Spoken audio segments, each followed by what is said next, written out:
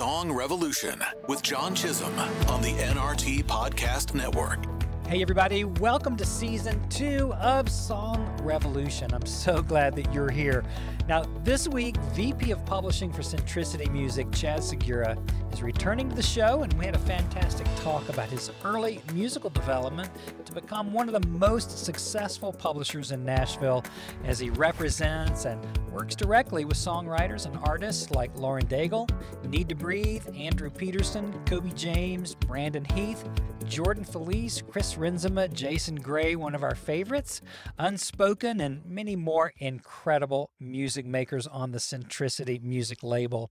We talk about why melody is so important to him as he manages publishing for some of the top Christian artists impacting the world, and we went deep into how experiencing art of all kinds can inspire writers and artists to express themselves at even higher levels and learn how to invite listeners into an emotional space that makes their music just that much more compelling. We talked about music, film, and why he likes the Marvel comics so much and why Die Hard is his favorite movie of all time. We talked about what he's really looking for as a Nashville publisher so that you can level up your songwriting and get closer to your artistic dreams.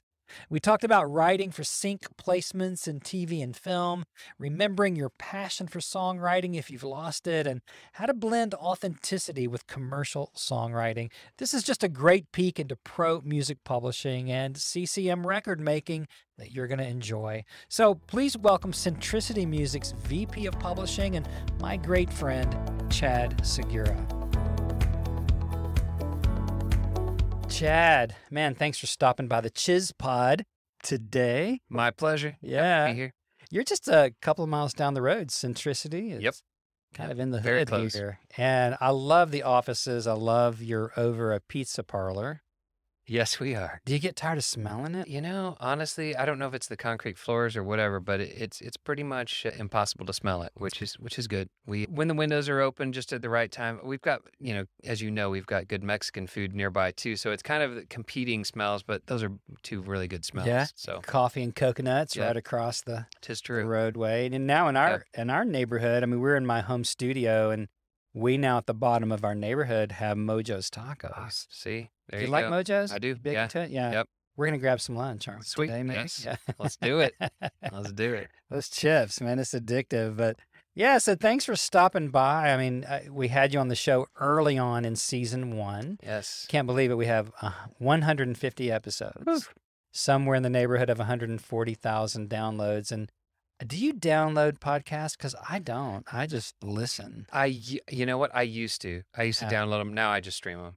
Yeah. I mean, Sure. why download and, fill up your phone or Right. something? Right. So who knows how many people have actually listened? Yeah, right. And we're still getting somewhere with we don't do any real marketing. I'm starting to, but by the time this episode's heard, we will be spending real money. Okay.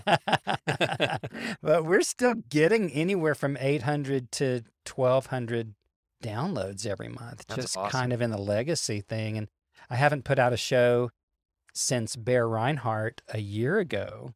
Need to Breathe. Oh, wow. Yeah. Love that show. Yeah. So when I look back and I think of the powerful people that have been on here, the artists, we've had a lot of, you, John Mays, we've had different legacy executives, people that helped pioneer this. But when I look at you and look at what you're doing as VP of Publishing at Centricity and see all the really wonderful artists, the boutique nature of Centricity, it's like I see art, real art being made, and you are a huge part of that, man. You are an artist in your own right. And so I thought it'd be fun today, before we go pig out on some tacos. Man, that brisket taco down there, I'm already hungry. Sorry, guys. Yeah. But before we go, You're not getting any kickbacks from Mojo. No. I'm trying to get him in as a sponsor. Yeah, okay.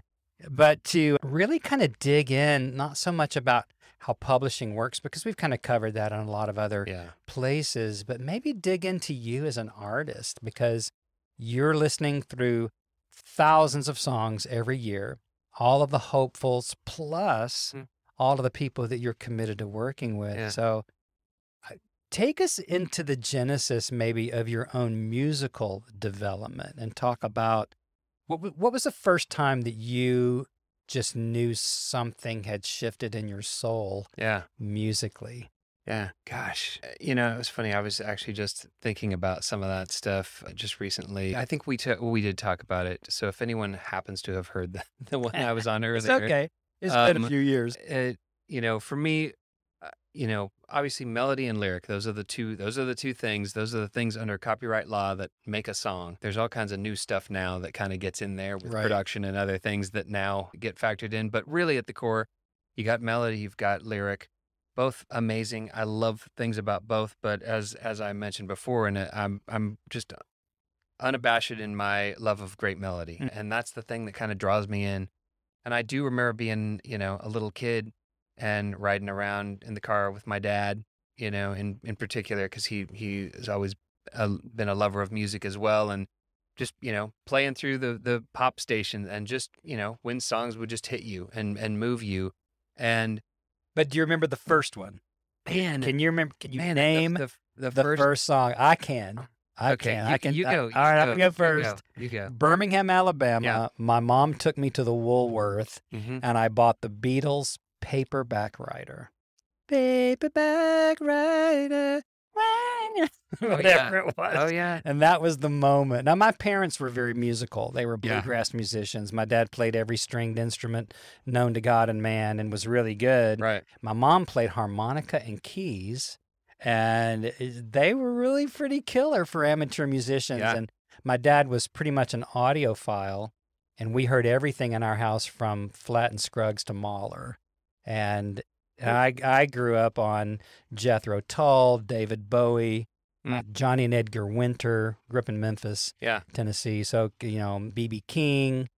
But I was exposed to all kinds of things, but it was Paperback Writer that just opened up something in my soul. Yeah. So, all right. So you've had time to think while I've been yakking. Yeah. No, I mean, I want one song, I man. I love all that stuff. It is interesting. I mean, I'm glad you can edit, because I do have to think about it for a second. You're good. And if you don't have one, that's cool too. But you know, I mean, I remember multiple things. It's funny. I love that you pulled out a Beatles reference, because you know, that's epic, and mine are not going to be epic like that. Because it's funny. It's funny what moves you. You know, when you find yourself, when something hits you.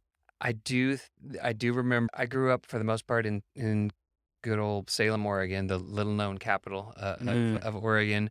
But we did spend about a year and a half when I was young in Eugene, where my dad went back to get his doctorate. And that is when I remember, in particular, just spending time driving around with him. And as goofy and cheesy as this will sound, I remember, because it was on pop radio, for whatever reason, I remember an Air Supply song actually being a thing, that it was what, The One That You Love. And for whatever reason, just something about that melody when it comes in at the beginning. And it's funny, I hadn't heard it in years, and I just listened to it recently. So, but that's probably the first time that I just really remember going, man, this song, it makes me feel something. You know, you're just a little kid, and you're just like, oh no, what is this? But it moved me. Probably the thing that then, not too much later on, really like drew me in was Michael Jackson, and in particular the Thriller album for me. It was just like, I would just, you know, you start hearing those songs and you're just like, what is this? Right. And that's another one of those things that I think about. At the time, it was just music. It was just pop music. It was great. But again, that's another one that I recently revisited, that album. And I was just like, man, this is amazing. And it's all over the place. I mean, really, the things that he was doing were so groundbreaking. Yeah. Just as far as just fusing styles and genres and all these things. And, you know, pulled in Paul McCartney. So we had a little Beatles. There you go. Yeah. No, that was probably the first thing. But around that same time, within the genre that I work in mostly these days, I do remember hearing those early Amy Grant songs, and those did move me in a huge way. Things like Father's Eyes. Oh yeah. I just remember just hearing that song because my parents playing it on the record player back before vinyl was cool. And man, that song, I would just, you know, you'd hear it over and over again, and there was just something amazing about that song. Yeah, it doesn't get the power old. of it. No, and stands up today. Right. Oh, it totally does. So many ways. Yeah, totally does. So yeah, so there those are some of the things. I wish they were as epic as the Beatles, but we don't choose, and that's kind of the No. fun thing about art, Yeah. really. As I think about it, even you talking about having things kind of teed up, as far as teeing up the idea of what moves me, what got me here, what caused me to want to do this. Just the fact that art is this subjective thing. Mhm. It's not this tangible thing that you go, okay, cool. If I do this, if I check these boxes, if I do this, if I follow these rules, if I do this chord progression, then I'm guaranteed to, Right. have a song that's going to be, palatable for the masses, and they're going to love Exactly. it. Obviously, you can see things, you can find some formulas, and you could say that, some people go in and try and create that. But here's the deal. Everybody goes in a room trying to create that. So when somebody says, yep, it did what I wanted it to do, it's like, yeah, great. How many tens of thousands of people that same day were trying to write a song Right. doing the same thing, Yeah. and they were aiming at that. They wanted, the people, whoever their audience is, to love it. So I think that's kind of the part of the cool part about it is you don't know what's gonna catch you. There's something in that song still, even when I listen to it, I'm like, oh man, melodically, where they go, some of the chord progressions, I'm like, Mhm. oh, that's cool, where that sits in. And it paved a way for, all the things to come from that as you start then really you know, ingesting all this music, all these Mhm. different styles and different things.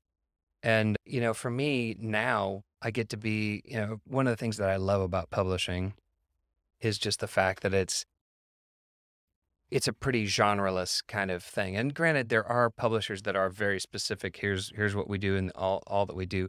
But it doesn't have to be, and we for the most part, Centricity try and dabble in a lot of different things. And we know you can't be brilliant at everything. Right. But, for me, the thing is just, does it move me? Does it do something? Mm-hmm. And I Let's yeah, stay on that for a yeah, moment, okay? yeah, Because you talked about the Air Supply yeah, song. I yeah, talked about Paperback Writer, right, and it moved us somehow yeah, in, I guess we just have to say, an emotional way yeah, that made us aware, maybe in a new way as a kid, to art. yeah, So, how do you experience art, maybe even other than songwriting? yeah, Just to kind of chase a bunny trail here for a moment. Is it film? Is yes. it It's is all it those things. It's fine art? I can appreciate fine art. I am not one of those great, I'm, art historian kind of people that can really dig into all the technical terms of the Right, texture and the sure. whatever, and all the Yeah. things. But I know if something is, If it moves you. attractive to me Yeah, yeah. and moving. But for me, the methods that I partake of the most would be Mhm. film, would be good books, Oh, but and I then don't want I don't want and to then go music, and I then don't want to music. get I don't want to go too fast here. Yeah, yeah, I want to milk yeah, this. yeah. No, it's All good. right. It's good. So we can talk about that. Well, wait, I pushed you Yeah. for like the song, and Yeah. it got Air Supply. Yeah, yeah. Okay, so the film. Yeah, yeah.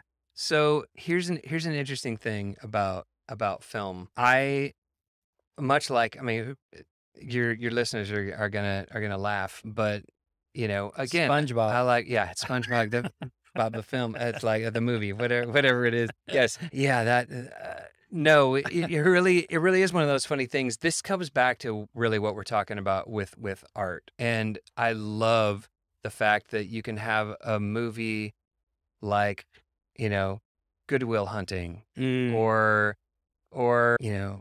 Life is Beautiful, or just various films like that that have moved me over the years. Saving Private Ryan. Gosh, I mean, there's just a lot of movies that I can look back over the years, and you can say, okay, that was a profound movie. It moved me. But then I can also go, man, I really loved that Marvel film that just because it was Sure. a well done Yeah, yeah. piece of art. I can look at it regardless of, I think it was, forgive me if I'm a big fan of his work, but I think it was Martin Scorsese that was like kind of dissing on those and saying that they were more like amusement park The rides or Marvel whatever. comic Yeah. movies, yeah. Yeah. And I'm like, yeah, okay. But, I mean, there's a lot of art and a lot of people. And here's the thing. It's like music. It's like any kind of thing that you're talking about. It's like we can say all day long, because we do in the industry. As professionals, we go, oh, that's terrible, or that's great, or that's whatever. At the end of the day, the people decide. The people decide. We can say all day long that that's crap, but if the people are ingesting it, like they can't get enough of it, then okay, we can say it's art or not. All that to say, I find that a film that is by far, anybody that knows me knows that my favorite movie of all time is Die Hard. Is the first Die Hard. No kidding. Wow, Die Hard. And that can easily be dismissed. That can easily be one of those things. I love a good action movie. I love all those things. There's nothing wrong with any of those things. But if you look at that movie and you really start dissecting it and you think that was in an era that was the late 80s. It was in an era when you had all these Arnold Schwarzenegger movies with the one-liners, and you had all the Sylvester Stallone movies and the whatever. You had everything it was all that bigger than life, bombastic kind of a thing with people that were all jacked up. Yeah, right. And whatever. And yet in this thing you had a totally different thing. You had this kind of everyman kind of guy that was kind of just wisecracking, but not like over the top. He gets trapped in this crazy situation and is kind of thrown into this thing that like any of us could maybe relate to, as opposed to Arnold Schwarzenegger, rappelling out of a helicopter and doing stuff. And there, yes, there's crazy stuff in there, I get it, but there were things about it that so resonated, and obviously still, do with so many, but it kind of changed the way that whole genre went from that point on. That became that's a thing now. That whole thing, okay, the person gets in the funky situation and it's them against the world and whatever, all these kinds of things. But if you look at how that thing is shot too, if you look at the some of the visuals of that thing, it's brilliant. It's amazing. The cinematography is incredible. There are some great one-liners. Yippee-ki-yay is still one of my. I won't finish it, but it it was a moment. So I say all that just to say, we can go ahead and kind of say, yes, okay, art is this, and we start putting it in a place, but art is subjective, and that's the beautiful part about this whole thing. So, and that's amazing to think that you have the opportunity as a gatekeeper for Centricity Music Publishing and for what happens with the artist and what goes out on the label, and front and center, a boutique label looking to do something unique, not cookie cutter. And your roster definitely reflects that, but you get to be a gatekeeper. I had that position years ago at Integrity Music when I was working with a label there, working with a roster of 18 writers, did over 200 pieces of product. And now it's all democratized, which is a good thing. Democracy is awesome. Sure. But now there are very, very few gatekeepers that have influence over more than one label, right? I mean, anyone listening can record something on their cell phone and post it on YouTube or wherever in the next half hour, and it just die on Song Mountain and the big giant, or sink into the great abyss of mediocrity, or or go viral, like Katie Nicole has done, one of your new signs. And so what I'm trying to dig for is how in that little brain of yours do you discern when something might have greater potential than I don't say mediocre, but something that's not quite as developed as how do you I know you can tell me what you're listening for, but what is that little spark in you that goes, okay, I can champion this to the label or to an artist? Or is that a fair question? Yeah. Oh, no, absolutely. Well, first, let me just say, I certainly don't make those decisions. I'm one of the decision makers. Yeah, you're part of it. It's like that's the whole deal. It's like, yes, as even heading up the publishing company, I want everybody speaking into it. I want the team to be like, do we all feel that this is a thing? Yes, there's times, there are times when you just go, I'm going with my gut, and this is and we're going to do it. But for the most part, it is this thing, and not necessarily so much a democracy as it is just you've got a brain trust. You've got people that you trust and that are going to come at this thing possibly from a different angle and look at this differently than you, might affirm what you're thinking, might completely just tear it down and go different. And at the end of the day, good news is, we have the ability to still try some stuff. But we meet, you mentioned John Mays, he heads up A&R at the label and is a dear friend and is, just brilliant at what he does, has done it for a long time and at a high level. And I trust him in that. And we actually have, our two teams have weekly meetings where we just play through the stuff, and we're just playing stuff for each other that has come in to each of us. And just, hey, what do we think? What is this? Let's talk about it. And there, again, art. That's the beautiful thing about art is I'll keep saying it. It'll be a dead horse. You can go ahead and trim out as much as you can, but it'll be our title. Right. But I mean, it's the cool thing is that one person's art is another person's whatever. I'm sure if there are cinephiles out there that would say if you say you love movies, which I do, and watch every kind pretty much, well, within reason. To say that then my favorite movie is Die Hard, a bunch of them will then go, okay, well whatever. Now I don't trust him, and that's just silly. But I mean, that's the cool part about this whole thing is that you get in here and you start hearing things, and something is going to hit you, and we have to trust our guts.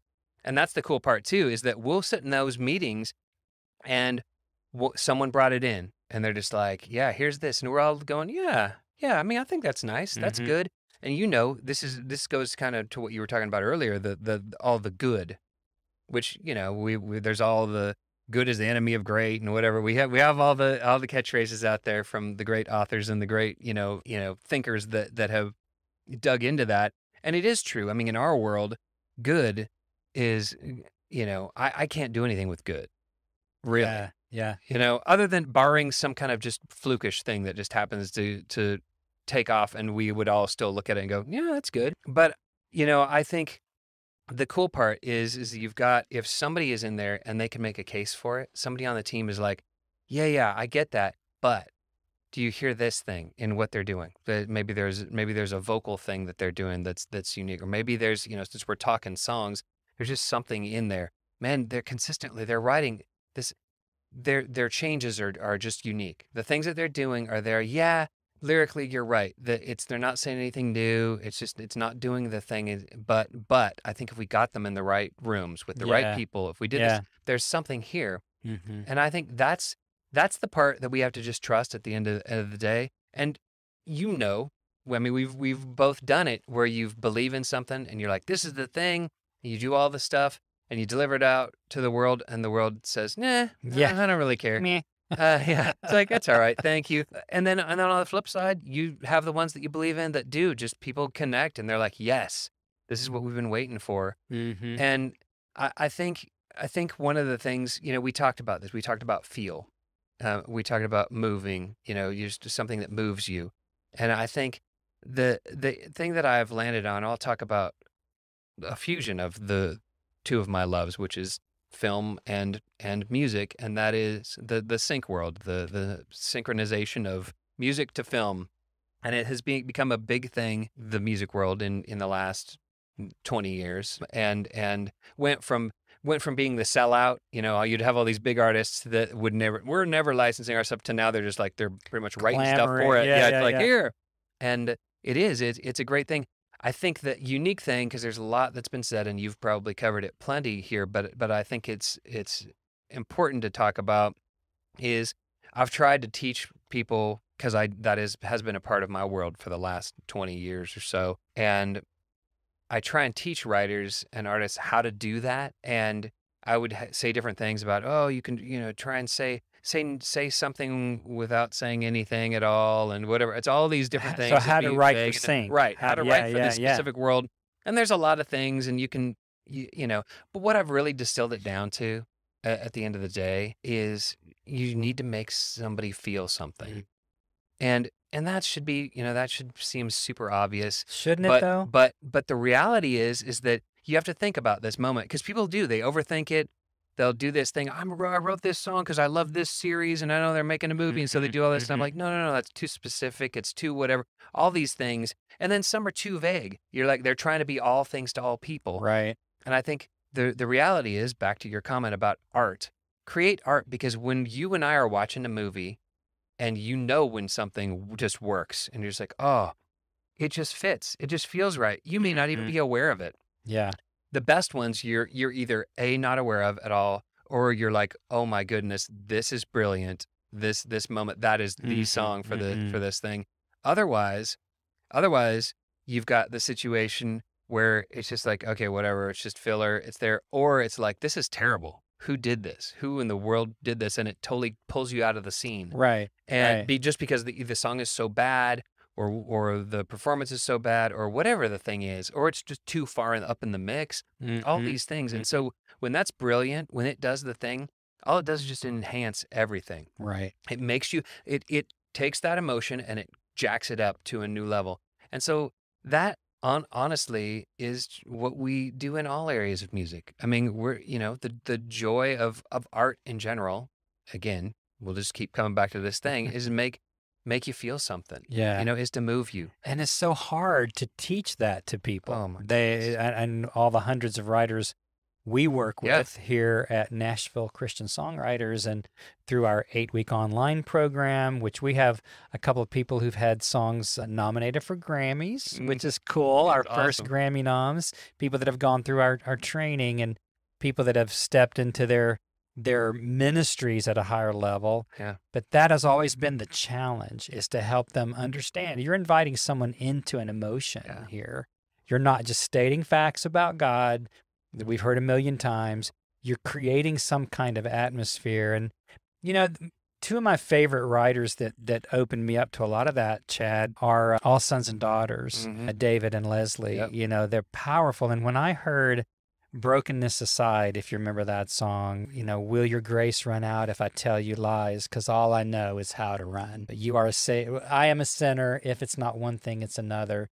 Caught up in words, tangled in lies. But you are a savior, and you take brokenness aside and make it beautiful. I teach from that song a lot because it was the first kind of confessional worship song I ever heard, and came out of their community here in town. But that's an emotion that tapped into something that I felt, in my own crappy centerness, and it brought me into that confessional space. And it's hard to give that to writers, right? That emotional piece, because they're looking at, I don't know what they're looking at, but they're certainly not understanding that. Yeah. How do you coach people into emotional transparency, language, messaging in their songs? Yeah, I mean, it's such a tricky thing, like you said. I mean, there's not, and again, that's what makes it art, is the thing that it's not this cookie cutter thing. I mean, there's a difference between what we're talking about here and, a paint by numbers thing that somebody creates, and it's like, okay, cool, I know how to do this. But at the same time, to your point, there are things that we can do to kind of just try and help them. And some of it is just, hey, get out of your own way. Yeah. This is an issue just in life in general, and that is comparison. And it'll be a struggle for all of us. There probably are some people that are elevated to a higher plane than I, that don't deal with that. But right. They're fully self-actualized, or whatever that thing not is. Me, bro. And so I think for the most of us mere mortals, this thing is a thing. And comparison, while you talk about all art has been created. Let's be real. I mean, especially we're talking music. 12 notes. Everything's been written. It's all been written. So go ahead and take that off the plate there as a goal for somebody. I'm going to write something that's never been written. Create a genre. Somebody else has already done it. Put your spin on it. Everything is copying something. Most pop music emulates the Beatles. In some and gives a nod whether they know it or not. Yeah. And they were giving a nod to great blues artists and other people for them, and who were giving great Elvis. It's like you go all the way. So in that whole thing, you oh wow, this is where we're gonna want to edit. Where was I going with that? What were we just talking about? We were talking about comparison. Oh, yes, comparison. Thank you. Or you can just leave it in, and it I can be might. great. It can I be great might, flow yeah. for it. But when we're talking about that thing, so often I see people delivering stuff that's like, "Hey, so and so," that you can either tell whether they tell you or not. You can tell, "Hey, you were just trying to copy or do a Exactly. version of Yeah. this, or this seems to be working, so I'm going to do my version of this," and that almost never works. It's like, it's like the worship songs in particular, worship songs where you try and write a worship song for the world. I'm going to Yeah. write this all-inclusive worship song that everyone will connect for. It's for all people. And it's like, yeah, it'll be for nobody. Yeah, Just so you exactly. know. I'd way rather write the song that is so personal and so just connected to who you are and your own life or what your church is going through. Those are Yeah. the ones that people connect with. Mm-hmm. And so it's true for all the areas. And that's why I say, when I say get out of your own way, is that people try and go, okay, how do I do this? And we have this tricky thing. We walk this tightrope because in the Christian genre, like so many, radio is still a key driver of all things that make this a business, which is great. And we're super grateful for that. And radio has very specific things that they want to hear or don't want to hear. And yet then they'll, of course, play something that completely goes counter to that as well. Right, exactly. It's their prerogative. Yeah. But the reality is that we can sometimes, on the publishing and the label side, get super myopic about, okay, you can't do this, can't do that. Sorry, you can't, this is a thing. And then that gets transferred onto the writers, onto the artists as they're creating. And they're like, oh, we could never say that, or we can't do, Right. all of these different things. And that's the danger. That's the danger is that then you forget why you got into this in the first place. And that's the whole thing for you and I, regardless of where that first seed came from. That was the thing that set us on a journey to then be like, okay, I've got to consume all of this. This makes me feel something. How do I experience this more? And I can't get enough of this. The artists, the writers, they got into this because they were passionate about it. They loved it. They didn't first sit down at a keyboard or on the guitar or whatever they were doing and thought, man, how can I make money at this? I mean, most, right. I would say without exception, that's not where it started. Now, of course, the world is what it is, and it comes in and does that, and great. That's why we have a business. But I think it's that recapturing of that thing of like, hey, why did you get into this in the first place? What are you, tap into that thing in you that you just create out of a place of creating. Yeah. And I say all that to say it's still this fine line. We walk this tightrope of going, okay, we need that, but we need commercial songs. And so it's kind of this balance of just letting them kind of do their thing. I have a writer and a friend, a longtime friend, who I think he'll be okay for me to just, to rat him out here, in this space because I do love him and I'm proud of him for just watching what he's done. But he's a phenomenal writer. His name is Ross King. I know Ross. And yeah, he's been on the show. There you go. Yeah, good guy. He's great. And Ross is super talented, and he does his best work, in my opinion, when he's just Ross King.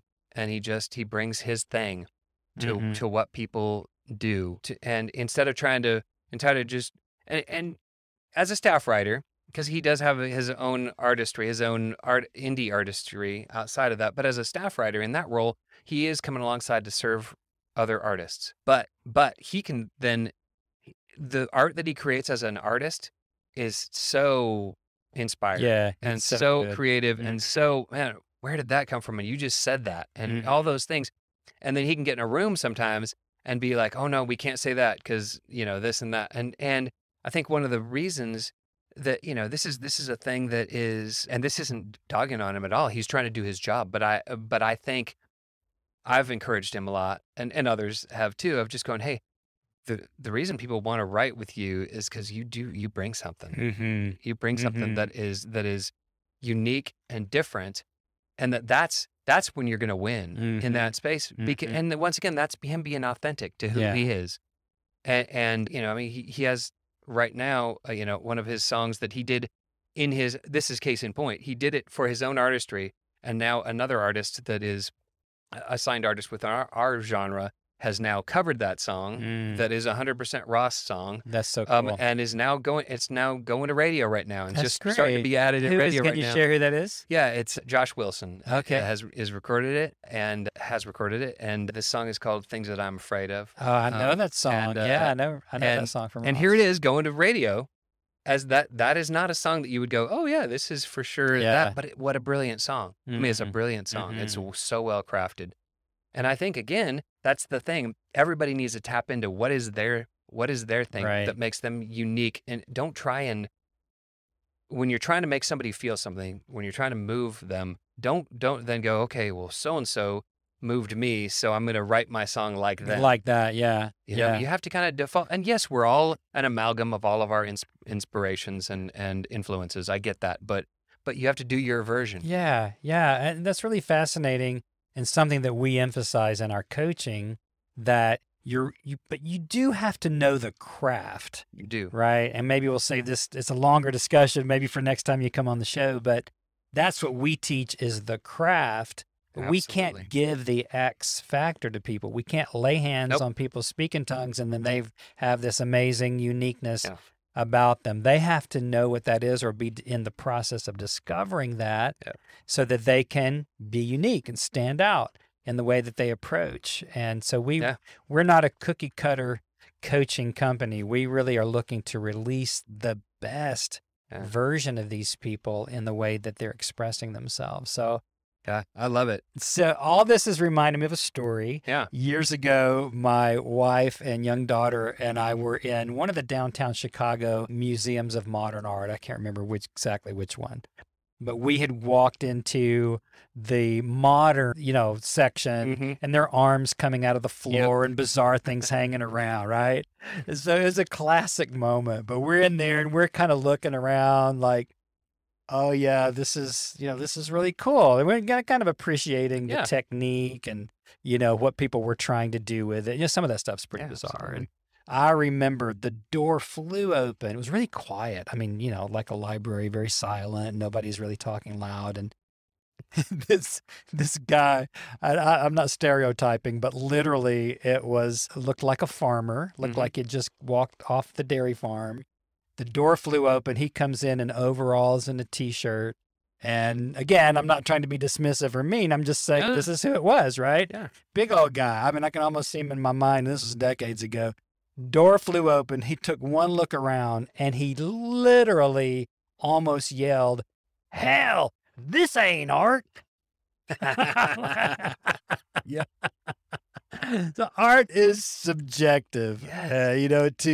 To pursue art is to be misunderstood. It's to struggle. It's to probably not make a whole lot of money unless something you do goes viral. But I think in the end, if I'm hearing you correctly, and certainly this is my opinion, it's about getting down to your unique signature in the way that you approach lyric writing in songs, or the way you use color palettes in art, the way you move your body in dance, the way you write prose, nonfiction or fiction, but how you show up in the world.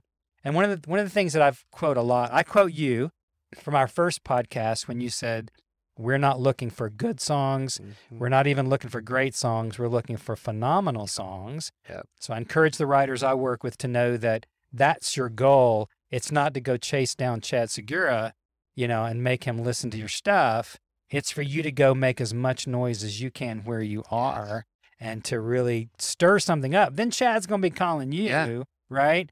But it's learning to show up. The other quote I love is Sal Oliver, producer. Sal's so cool. And Sal, in one of his Facebook posts, and I totally snagged it and started teaching it, but you are responsible for how you show up in the world. It's really about digging. Isn't that good? Yeah, it's like it's up to you.